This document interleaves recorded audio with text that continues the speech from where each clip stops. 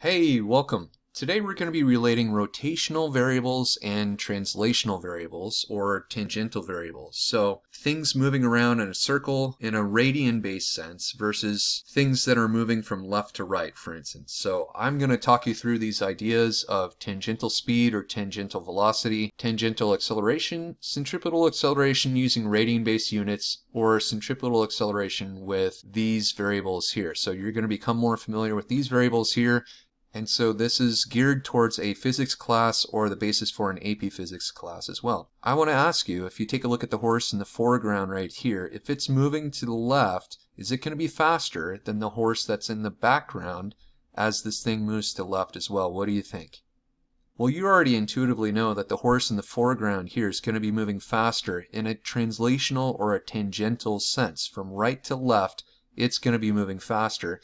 And the horse in the background is going to be moving slower, even though they are turning at the same angular speed or angular velocity. So in a circular sense, what's different about these two horses then, in terms of their location from the center of the circle? Well, this horse out here on the outside is going to have a greater radius, and the horse on the inside is going to have a lesser radius from the center of the circle.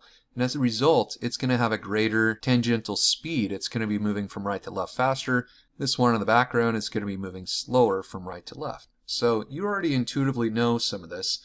I do want to talk about this. Just an overhead view of what we're talking about. This is tangential speed here. So we're going to say that tangential speed is equal to the radius times the angular speed. And this is what I was talking about a moment ago, where the radius changes the tangential speed, but also the angular speed matters.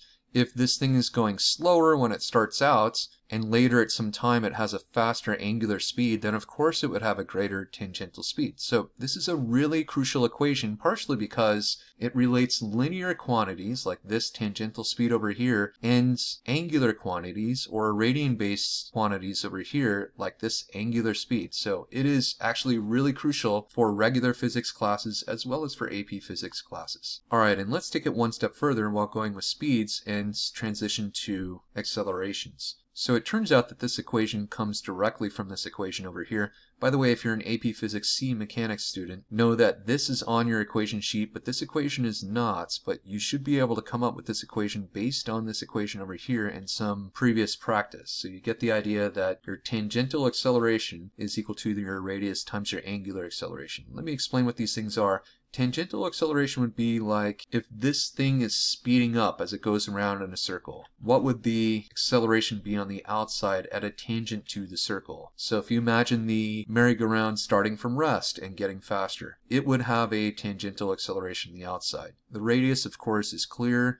The angular acceleration is going to be the rate at which this thing speeds up. It will be in units of radians per second squared. So every second, its angular speed speeds up by a certain amount. That's what it means. Alright, let's go ahead and apply this in a problem, in a very simple problem. And it says find the tangential acceleration of a carnival rider on a ride that has an angular acceleration of 0.6 radians per second squared and a radius of 7.5 meters from the center. Alright, fair enough.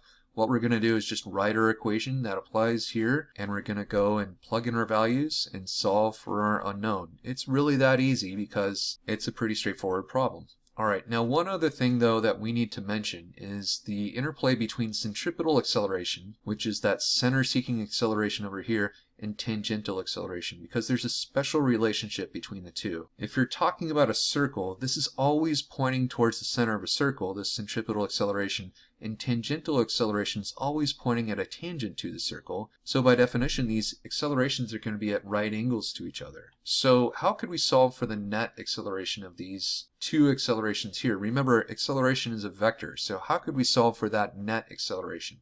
Alright, well you may not know how this works, but let me go ahead and show you. So we're going to use the head to tail method, and we're going to solve for the overall total acceleration using the Pythagorean theorem after using the head to tail method of vector addition. And let's see a summary here of some of the equations that we've talked about here. So we're going to say tangential speed is equal to the radius times angular speed, tangential acceleration is equal to the radius times angular acceleration, and centripetal acceleration is equal to radius times angular speed squared.